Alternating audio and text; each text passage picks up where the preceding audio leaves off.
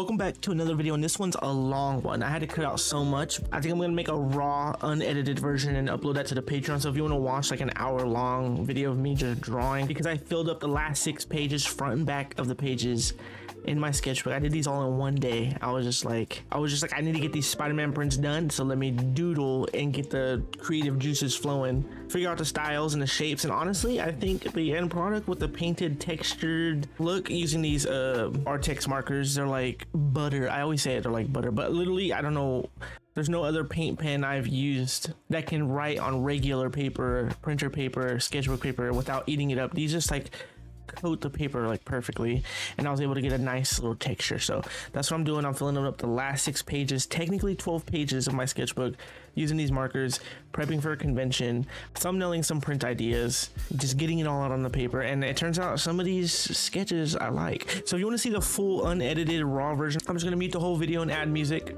to the Patreon version, but it's going to be long. It might be over an hour, so if you guys want to watch that, go ahead. Also on the Patreon, I'm going to add some scanned in pages from my sketchbook. That way you can see like the details and all that. If you want to, if that's anything, it's going to be free. I'm gonna put them up for free on my Patreon. Just, it's easier to put them on Patreon for everybody. So if you want to go check that out, and I hope you enjoy this 30-minute long. It's pretty long. I'm not gonna include every single drawing that I did, like every little step, because it's like so long, and I try to keep the ASMR sound, but for some clips I had to mute them. So I hope you guys enjoy it. If you guys watched the whole thing, leave a comment. Like I'll pop in at the end and I'll say what to comment if you watch the whole thing. But my next video will be Stockton Con. I have that this weekend, so on Monday's video it'll be a con prep and doing the actual convention. And I have a couple new prints for this convention. Let's see how it goes. I'm hoping it's good. I'm trying to bring some original art. I'm just not finishing up the original art yet, but I'm hoping to have some original art for that show. So thanks for being here. Thanks for all the love. Thanks for all the comments on last video. Thank you, Patreons. I appreciate it. Please grab your sketchbooks or your iPads and just draw along with me. Put me on in the background. We're doodling. We are realistically filling up a sketchbook. This isn't final art. These are just sketches in the sketchbook. All right. Have a good one. Thank you for being here. Peace out. Bye. I'm gonna pop in at the end. Okay, bye.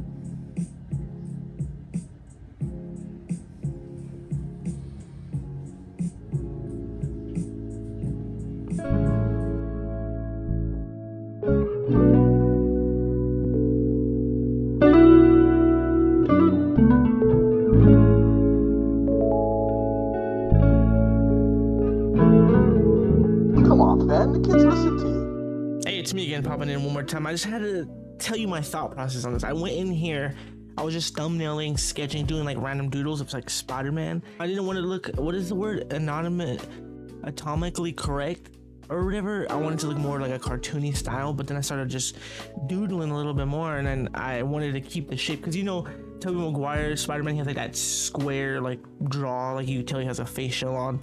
And then the Andrew Garfield one, I feel like the top of his head is like bigger, like it's wider. I don't know how to explain it. And then Tom Holland's head is just like super round. So I wanted to capture those features, and I was like, you know what? These look kind of clean. Let me try something. So I started adding like texture, more texture. So I used like 4 different reds. I used like an orange and like a yellow, but for the Tobey Maguires, I use more orange, because usually when you see Tobey Maguire, he's like, I feel like he's more in an orange environment, and then Andrew Garfield's more in a blue environment, and Tom Holland, I don't know, his colors are just like, when you watch his movies, they're just like, I don't know, super saturated, I guess. But yeah, that was the goal here, just getting that texture, and then I ended up liking these. And honestly, this one right here, I think I might make this into a print, because I like this one a lot. I think I'm gonna add more background to it though, and do something with it, because this one, to me, better than I thought. It was just a doodle. It started as just a doodle, and now I love it, and it might be something. So if you guys like this one, the high-res scan will be on the Patreon. That's all I had to say for this one. I might pop back in again. I don't know. I'll think about it if I'm feeling good, or if I'm feeling like talking again. Okay, that's it. Bye.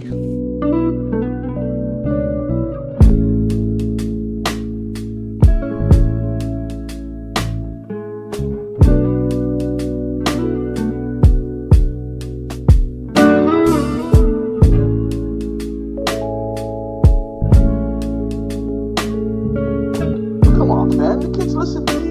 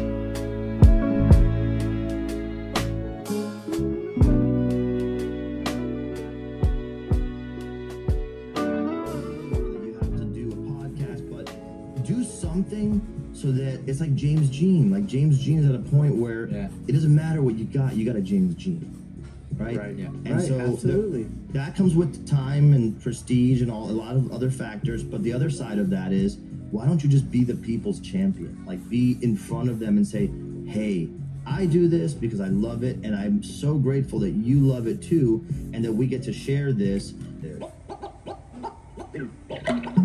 This is the INKPULP podcast.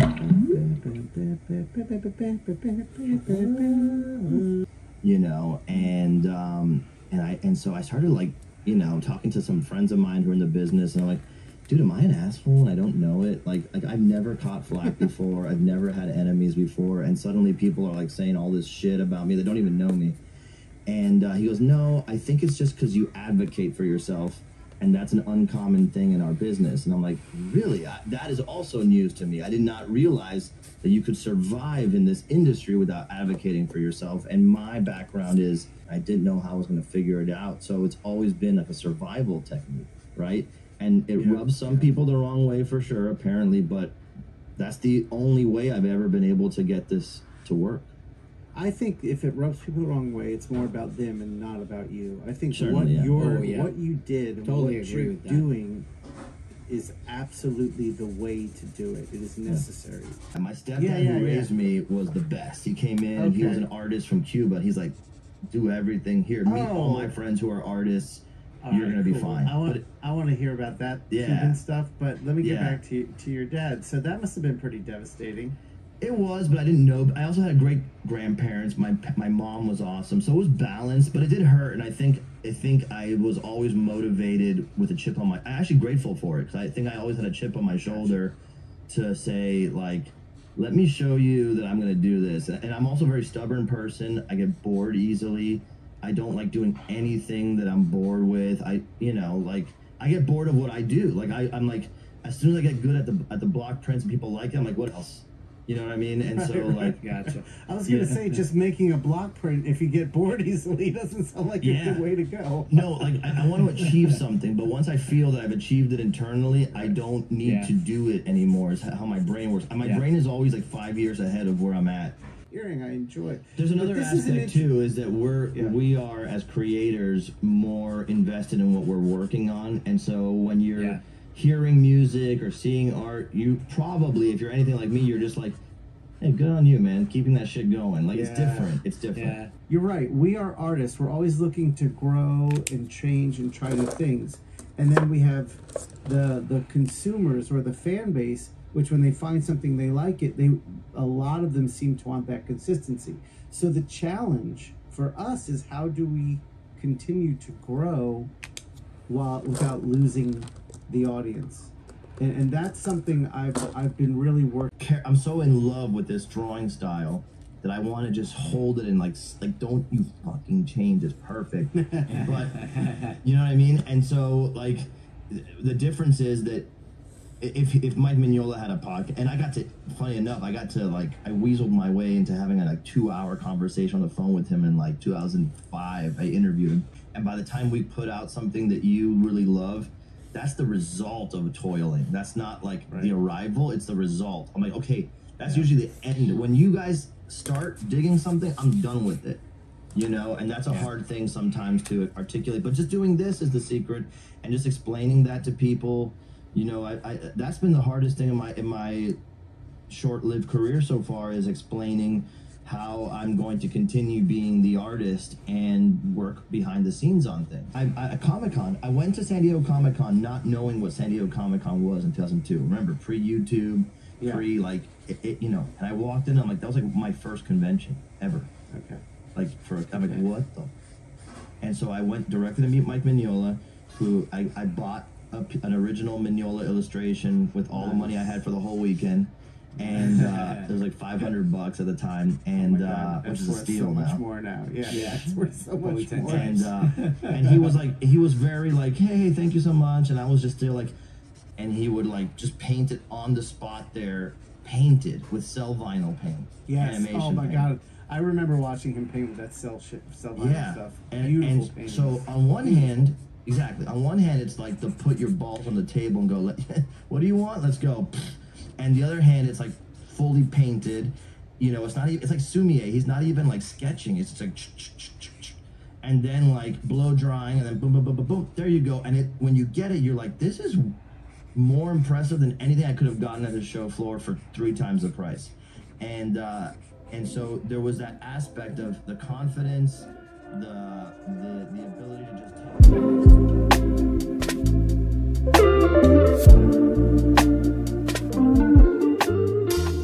Hey, it's me again. I hope you like the little podcast section. It was from the INKPULP YouTube. They talk a lot about like art stuff, and I love it. And I was just listening to them while I drew today, and I just cut the video to the parts of the drawings that I thought fit the video, but so they kind of didn't make sense. But if you want, go watch them. They're tight, they're dope, they're sick. I'll put the link to the video I was watching in the description. But yeah, anyways, these next 2 pages, 3 pages actually, I was just kind of doodling, trying to get these pages full, so I had no idea what I was going to do, but I knew it was going to be Spider-Man related. I knew I had to include Miles. I wasn't expecting to draw a homemade suit Tobey Maguire, but you know what? I kind of like that one, and I think that one will be a dope sticker. This is what I'm saying. I'm just doodling. I'm not going in there with ideas to make physical art, anything tangible. I'm just going in there with like, I need to get this idea out of my head so I can incorporate these concepts to my prints. But it turns out these ones, it's just something about these markers. Like, you can get a sketchy look, or you can get like a clean smooth look, but I love the sketchy look. You guys already know that. So I just went here in here, sketched, made my lines, made my colors pop off the lines, made my lines off the colors, made everything all weird and goofy and messy. But it just came out like butter. That's all I'm gonna say. I need a shirt that says butter or something like that. Somebody make me a butter shirt, please. Anyways, these next couple drawings, okay, they're sketchy, but you're gonna notice I start adding more colors, more texture, like stuff that shouldn't even work, like purples and yellows and blues and reds, just adding layers and layers on top of each other. And I found out that if you add like a color, a dark color underneath, and you put a light color on top, it kind of changes the whole flow of the color. So I added like a gray for the eyes, but then I went over it with like a off-white, and it gave it kind of like a yellow tint, and I love it. And I love Spider-Man with yellow eyes. I don't know about you guys. Spider-Man with yellow eyes is my favorite thing. So my next drawing after this Tobey Maguire half body drawing is probably my favorite drawing in my whole sketchbook, and you guys are gonna see why. After this drawing, I'm gonna have one more drawing in here. It's gonna be super short, a super short clip of me drawing it, because I'm gonna save it for the Patreon, and then you'll see the last page in the Patreon, and then that'll be the end of the video. Long 30-minute video. The secret word, if you comment, the secret word will be Miguel, because we didn't draw Miguel. Just comment Miguel, and I know you watched the video. Okay, that's all I gotta do. Miguel. Yeah, I like that. Anyways, thank you for watching. I'm probably not gonna talk no more. The videos, I'm just gonna cut it after that last drawing, and I will see you guys on the Patreon, or I will see you guys on Monday. All right, thank you for being here. Thank you for watching. Shout out to Arrtx for these markers. These markers are sick. I recommend them highly. Recommend them. If you guys want to give them a look, I'll put a link in my description. Also, for these, I don't get a cut. This isn't sponsored by them or anything, but I truly love these markers. I can't recommend them enough. I need more. I want them to send me more. I'm probably gonna get some more. I need more. I can't stop thinking about them. Okay, bye.